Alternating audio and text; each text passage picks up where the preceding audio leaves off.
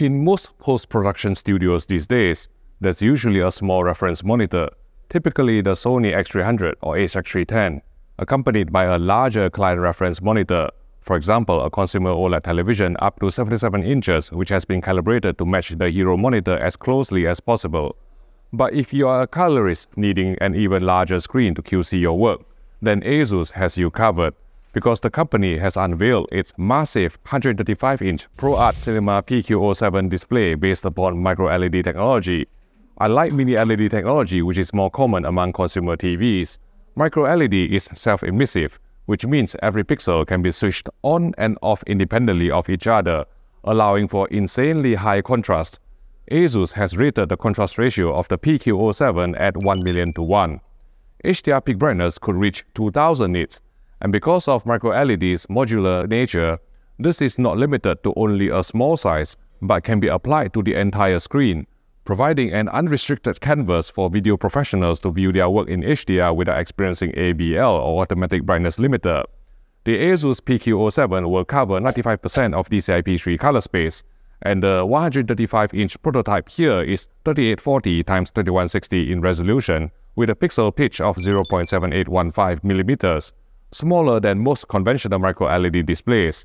As hinted earlier, one unique selling point of micro-LED technology is its modularity, and the Asus PQ07 can be customized to different screen sizes and aspect ratios to meet the specific needs and preferences of the user, be it for professional video quality check, virtual production, broadcast, or even as a home cinema display.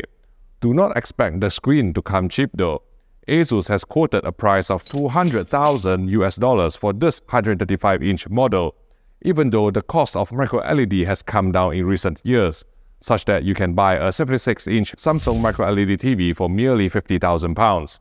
If you don't have this amount of money to spare, Asus also showcased several more affordable ProArt monitors at its IBC booth in Amsterdam, one of which is the ProArt Display PA32UCXR.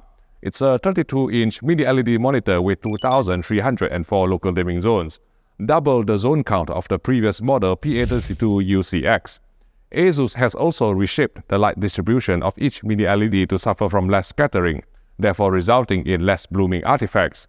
The new PA32UCXR is capable of reaching 1600 nits of peak brightness and 1000 nits of sustained brightness, earning the monitor Visa's Display HDR 1400 certification. The 10-bit IPS LCD panel covers 97% of DCI-P3 color space, with Asus implementing multiple measures to achieve the highest level of color accuracy.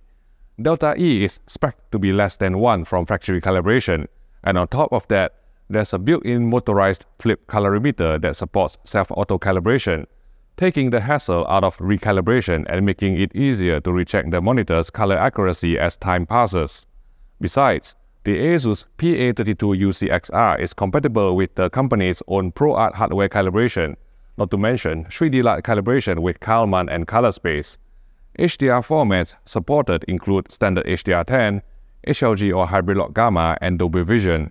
The monitor is equipped with dual Thunderbolt 4 ports which can transmit signal, data, and 90 watts of power delivery, and one DisplayPort 1.4. Note that the Dolby Vision support, ProArt hardware calibration, as well as Kalman and color space integration will be added via firmware update by the fourth quarter of 2023. If you prefer an OLED monitor, Asus also unveiled the ProArt PA27 DCE-K, which uses a 26.9-inch JOLED panel with pure RGB subpixel structure, true 10-bit color depth, a UHD resolution of 3840x2160, and 99% DCI-P3 color gamut coverage.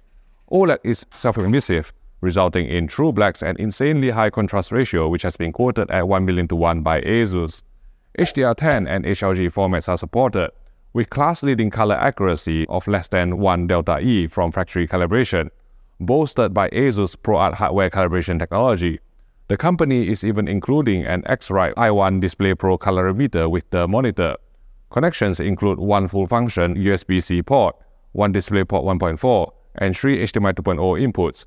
Due to its smaller pixel aperture ratio, the peak brightness of the Asus PA27 DCE-K will be lower than that on the larger 32-inch ProArt PA32DC.